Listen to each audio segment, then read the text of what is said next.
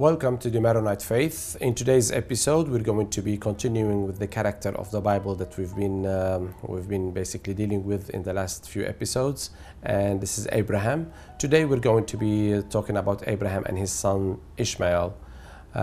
We know that God promised Abraham two things: land and descendants. As for the land, He showed it to him, but for descendants, Abraham was an old man and his wife was 90 years old and she was barren. So basically there was no descendants. And after seeing the land that God had promised them, Sarah said to Abraham, "Look, I have a maid, an Egyptian maid called Hagar.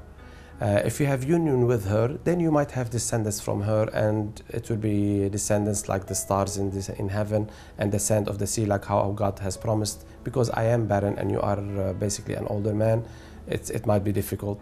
And Abraham listened to his wife and had union with Hagar, and he had his first son, who is Ishmael. Ishmael means the one who listens. El is God. Basically, God listens. God listened to my prayer and gave me this son, Ishmael. But then Abraham and Sarah had three visitors, and we will have an episode just for that. And they basically told Abraham, "No, God's promise to you was from Sarah, your wife. From her you will have the descendants that God told you about." And Sarah laughed because she knew that it was impossible for her to have children, and God proved the impossible possible by giving Sarah a son, and his name was Isaac. So when Isaac was born and Sarah saw him being raised with Ishmael, she didn't want Ishmael to inherit with her son, and she told Abraham, "Please let the maid and her son go away, for I don't want him to inherit with my son." Abraham was distressed, the Bible says, because he loved his son Ishmael, but the angel said to him, "Listen to your wife," and that's what Abraham did. He listened to his wife and sent Hagar and her son away. As she was going away, she was lost in the wilderness, in the desert basically, and she said, "I cannot watch my son die," so she left him aside and went away and wept. And then the angel appeared to her. We see this in Genesis chapter 21, verse 17.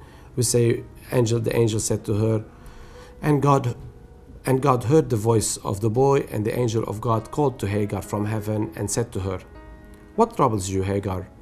Do not be afraid, for God has heard the voice of the boy where he is. Come, lift up the boy and hold him fast with your hand, for I will make him a great nation." Then God opened her eyes, and she saw a well of water. She went and filled the skin with water and gave the boy a drink. This event itself is very important for us, basically being Christians in the Middle East, because we are surrounded by our brothers of the Muslim faith, and for them this event plays a key role. We see a lot of times on TV that they are praying around a black Kaaba, it's called, and they turn around it and they pray, and it's kind of the center of the faith. This Kaaba took place right where this passage that I read from the Bible is basically it depicts that passage from the Bible. If you look carefully at that Kaaba, next to it you will see some stairs that go down. These stairs lead to that well that we just mentioned, the well where the life of Ishmael was saved. And it is said, according to their faith, that when Abraham knew that his son was saved there, he came and he built the first temple ever for God, and that's what we see. That's basically the Kaaba. It's a temple built by the hand of Abraham to say thank you because you saved my son Ishmael.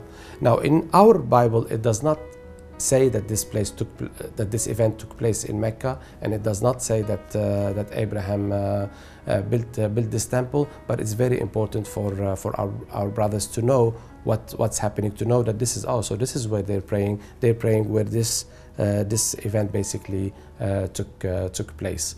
And then after that, we know that Ishmael grew and he did become a great nation, just like how God has promised him. And after Ishmael and Isaac, Abraham had 6 more sons from a wife called Keturah. That was the second wife of Abraham, and many scholars and even Jewish scholars say she is the most ignored important character in the Bible. She gave rise to many nations in the Middle East, and she bore for Abraham 6 sons, and one of those nations is the Midianites, if you'd like to research them.